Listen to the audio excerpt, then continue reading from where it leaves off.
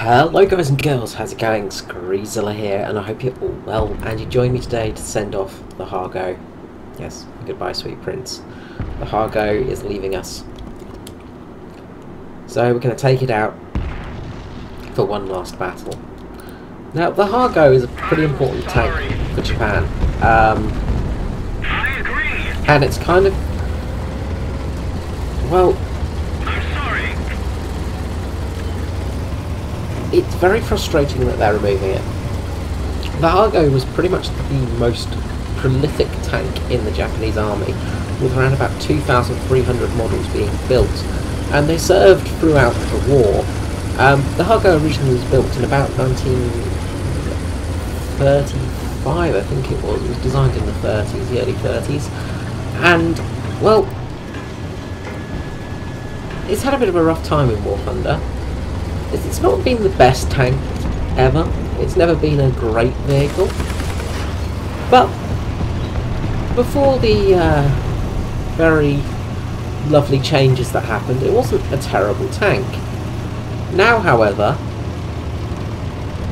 this thing has become a awful vehicle. We've got a Locust over on our left-hand side, on the right-hand side even. We can't penetrate.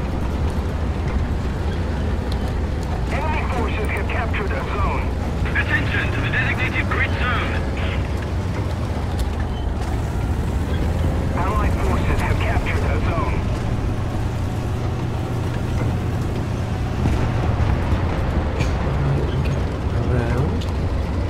Around.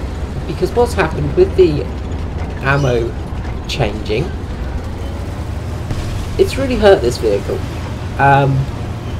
Because now, not only do you have terrible armour, but you only have 30mm of penetration, which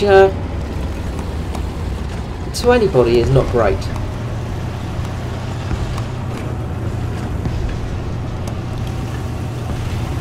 It's not a great amount of penetration, and it's not a great gun. So really this tank has become an absolute useless piece of machinery. Now, the tank's been removed from game, which, as I said, is a bit of a bum move, really. It's very sad because it's a tank that needs to be in game, because it is an important tank historically. Now, we did manage to pen the side of that BT-5, so that's something. But we have lost this match, I think, because we're already being spawn camped by Locusts, being rank 1 now. Not that that really changes much, but yeah, we've pretty much lost this game already. Now, the premium is still available for purchase, which is odd to me. They've removed the regular tech tree variant, but they've kept in the premium one. Now, the premium one will set you back 250 golden eagles, and it's the commander's variant of the Hargo. Now, one thing that it does have is smoke, and that's quite a useful tool.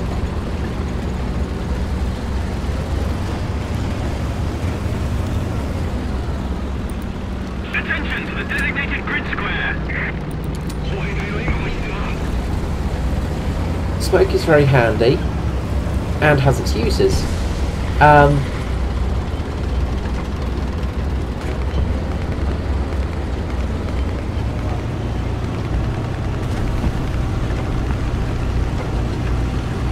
But that's about all it has that's an advantage to this thing, is smoke, and your artillery is probably going to do more than your actual gun these days. Which is just an amazing state of gameplay. You know, that they've managed to absolutely mess this up so very much.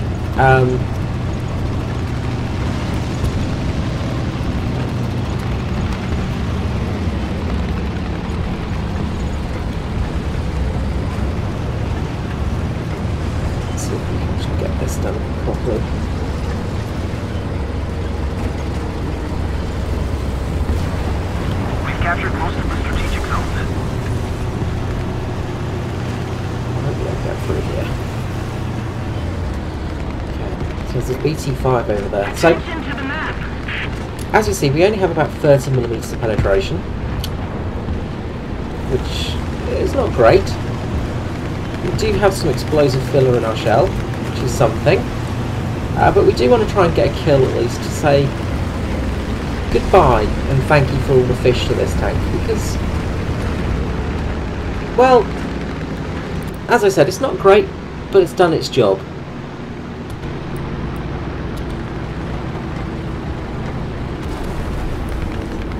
And that job was to be a terrible, terrible starting tank for everyone that started Japanese tanks back in the day. I did see I'm sure I saw a AAA vehicle or something rolling through.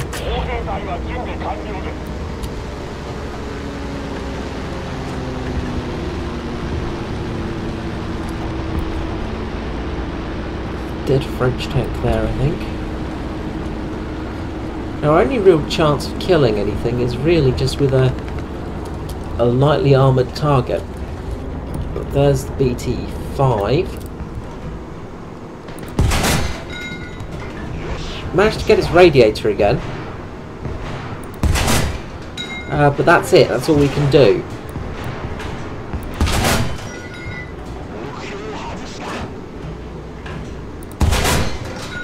Fuel tank, we set it on fire. Okay.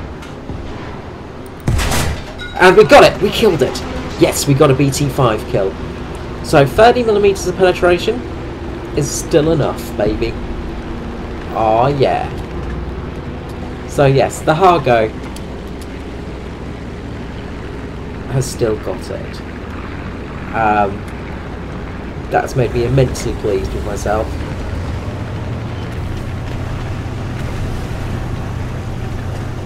Getting a kill with this thing was something I didn't think was going to happen today.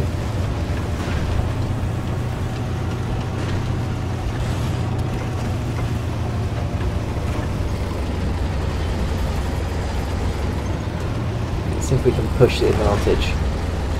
Now this tank is still not bad in all honesty. As I said, it's got very low penetration and that does hamper the vehicle quite a lot. But it's not a slow tank, it's quite a nippy little tank, which is really quite handy. It's got a good little bit of speed on it. The gun has got decent velocity. That's something that it does have, and helps at an immense amount. Enemy forces have captured the zone.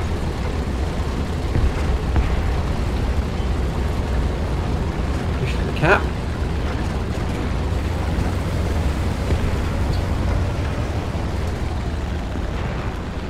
And that's something that is a really big advantage to this tank. I still don't understand why they've removed it from tech tree. I know, obviously because the penetration is still quite low, but you're still able to penetrate things with this vehicle. And it is such an important tank for Japan historically that it should be there. It would be like removing Shermans from the American tech tree. You know, it's their most iconic tank from the war, and removing it is really just it's just a damn shame, because we want more historical vehicles, we want more tanks in the game. We don't want to lose tanks from the game, and that's what's happening at the moment. We're losing tanks from the game, and especially important tanks such as this one. You know, it's such a unique tank, you know, and for its day it was a very good tank as well. When this tank first came up against things like the BT5s and the light Russian tanks, it didn't do too badly. The Japanese were pretty much slaughtered, but it did manage to cause some chaos, which was, you know, one of its main jobs, of course. The fact that this tank did manage to fight the Russians off and, you know, keep fighting throughout the war shows how strong it was. Now the tank did end up in, I think it was Thailand's service a little bit later in the war, and a little bit later in life actually. I think in about 1945-46 it ended up in Thailand. and it did serve for quite a bit of time there. The majority of its time was spent serving as a sort of bunker and pillbox on some of the islands. Seriously, we've lost A.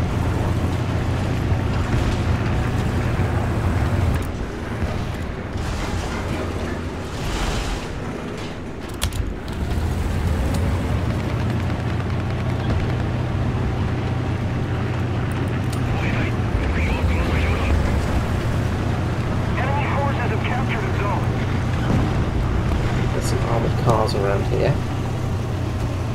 Let's see if we can get another kill. I'm hopeful of it, but we'll see. Target undamaged.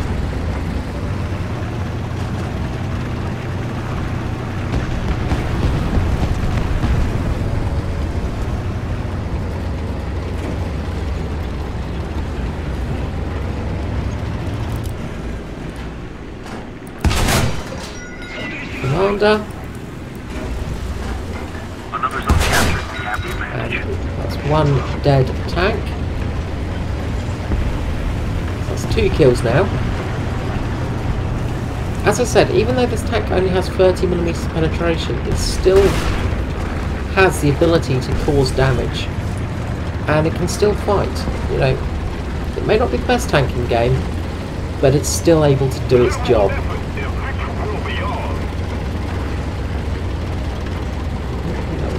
Up here. Soon find out.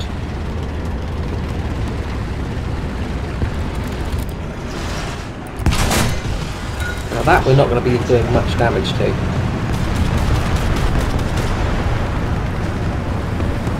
Thankfully the Tarsay managed to help us out there. Thank you so much, Mr. Tarsay. The fact that a AAA has more penetration value than the sort of tank really shows what state we are in at the moment. They definitely need to do some changing of the way AAA works, which they're like high velocity piercing rounds, because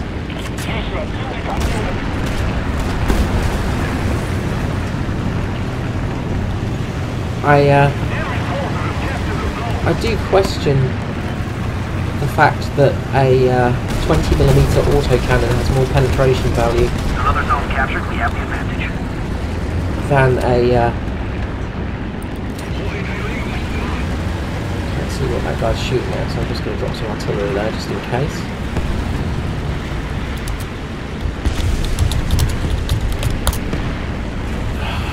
Idiot. Don't die, don't die.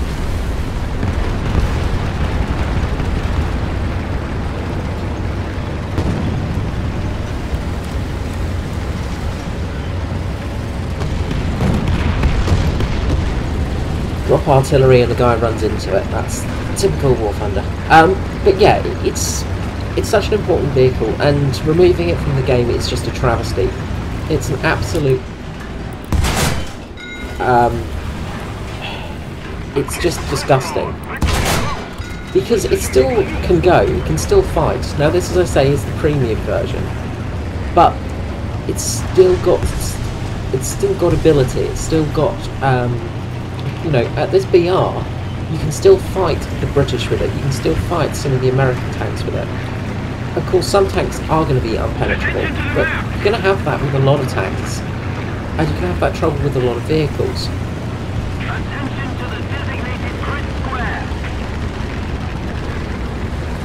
You know, it's just a fact of life at this BR. You're going to have issues with tanks being way too strong for you, or way too... you know, way too weak for others. It's just how the game goes. But removing it just seems like a step backwards rather than a step forwards. So there are some variants of this tank as well that they could have added in as well.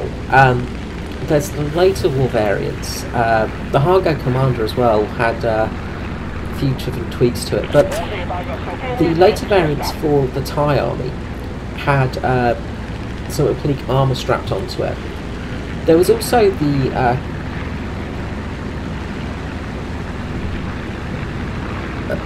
couple of slight variants as well. There was an actual Horu, and that's H-O-R-U, and that's a tank destroyer variant. There are some really cool variants of this tank which aren't in game. I don't think the Ki-Ri is in game either, from my memory, or the Ki-Nu, which are both tanks that are basically able to fill the job that this tank, you know, that you need at this BR. It's adequate. It's not the best tank, but it is an adequate tank. You know, I've not been aiming at weak spots, I've just been shooting at flats of people's tanks at the moment. You know, sure, I couldn't penetrate the Locust, but the Locust is a bit of a weird case, because that tank should be a high BR. It's a very good vehicle. But by no means is this tank bad, and by no means should they have removed these tanks from game. No, of course, I'm doing better in the premium than I did in the stock version, but then I've had more luck in this version. And they have the same gun, they have the same velocity, the same shell. You know, 30mm of penetration, but it is a decent velocity shell at this BR, because most things just spit shells out and can't do any damage. So yeah, at least I've given it a fitting send-off. Another zone captured, we have the advantage. Yeah. There's not many of them left. I think it's time we want to lose this spot. I kind of don't want to lose A. I don't want to lose Alpha, but well, it's time we move on. It's time we fight like a man. We go out fighting. If they're going to take us away from this game, we're going out on our own terms. And that's fisticuffs, my friend. Fisticuffs.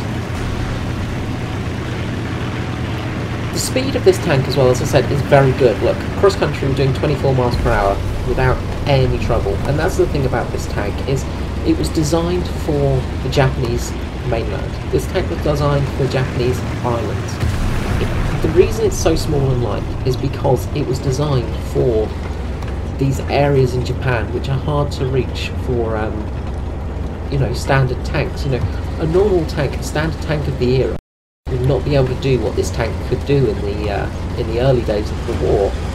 Now, it was based off the Cardinal Lloyd, I think it was, gun carriage, which again should be in game, and the Cardinal Lloyd tankettes, which is basically a tiny little British tank with a little Lewis gun strapped to the front. I think they actually did have an anti-tank gun on one of them, but the actual chassis is based off of that, and it's not a bad chassis at all. The engine as well is a good engine. It's got the, I think it's a Mitsubishi engine in this one, off the top of my head. Just scroll down quickly. Yeah, it's the Mitsubishi engine, an air-cooled diesel engine, and they used diesel because there was less chance of fire. You know, it just gave the tank a little bit more durability, a little bit more chance of survival. Another thing about this tank was it was lined with asbestos to keep the crew cool, and also to prevent fires from the outside. So, that is the Type 95 Hargo. And, well, a fitting send-off, 3 kills. It did well. And plus the normal Hargo actually got an upgrade, so that's somewhat good. So just quickly scratch that in. And oh, I might as well go for that one next. So the Hargo. Let us just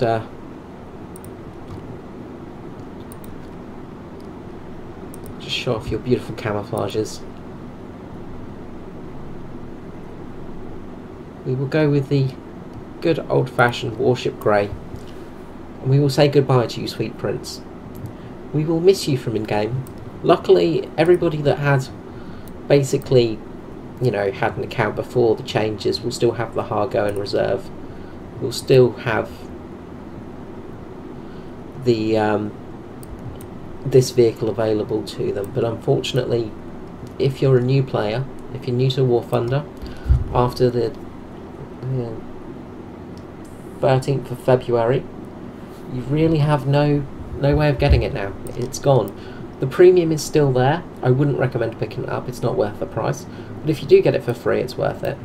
The tank is not bad at all, and the only reason it's being removed is because of the ammunition. We do have the Kini, which is a variant, I believe, from the top of my head, of the Hargo. I think Kini is... because there was the Kinu and the Kiri. There's too many of them.